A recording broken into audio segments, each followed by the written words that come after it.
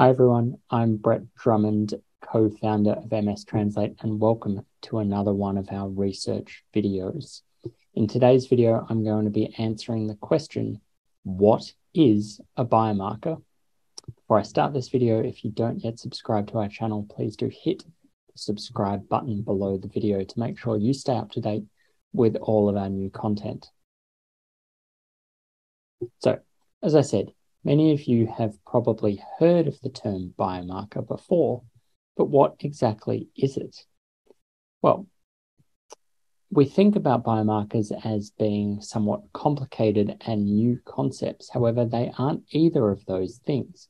In fact, we've been looking at biomarkers for a very long time now, and some of them can be quite simple.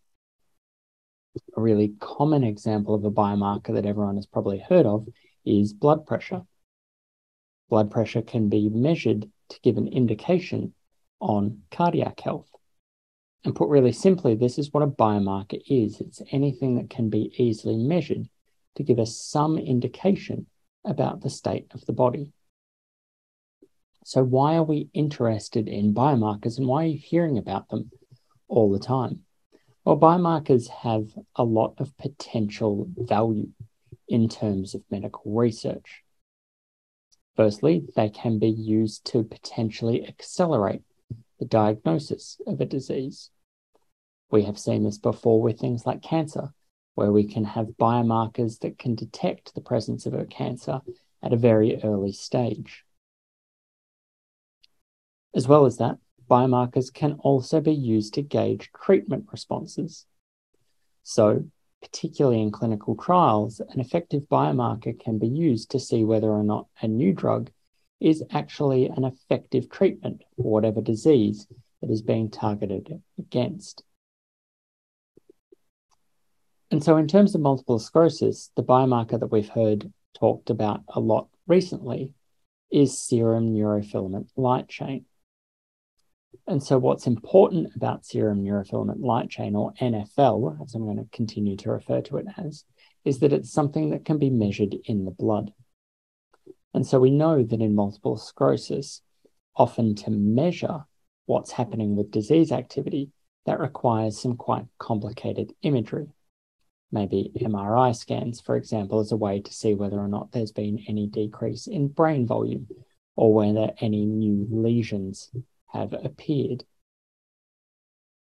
However, it's been thought for a long time that it would be much more beneficial if a person's MS could be monitored via a simple blood test. And so this is where the story of NFL begins. NFL forms part of the myelin sheath. It forms part of neurons.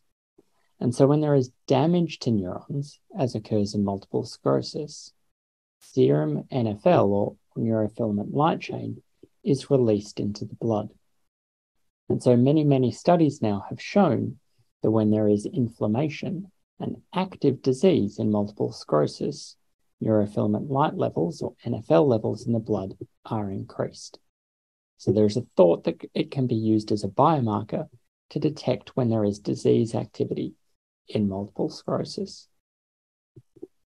Now, the story isn't quite that simple, and if you've been following NFL studies for a while, you'll know that it doesn't necessarily pick up everything.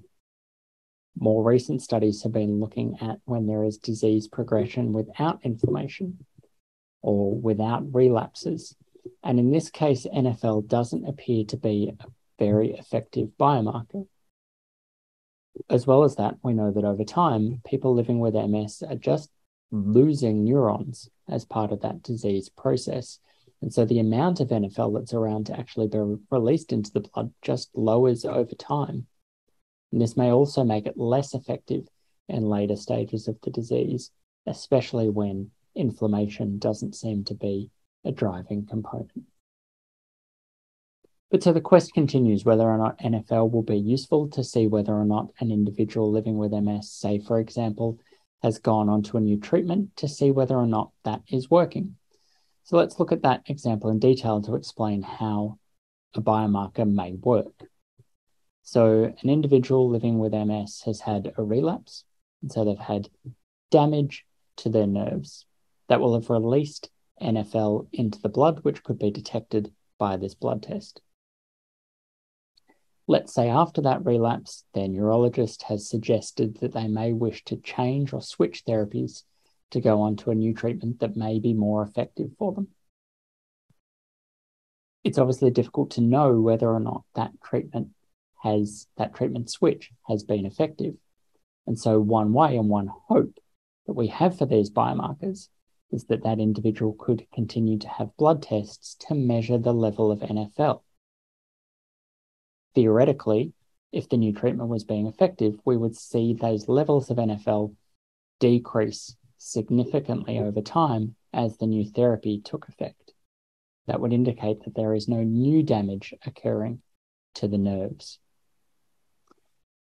So that is what a biomarker is. A biomarker, as you've heard in the research, is purely something that we can measure to give us an indication as to something that is occurring in the body.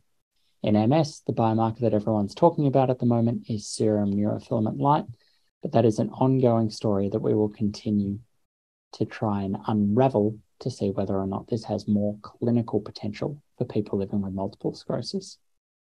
So I hope this helps us explain what a biomarker is. As always, if you do have any questions, I'll be more than happy to answer them.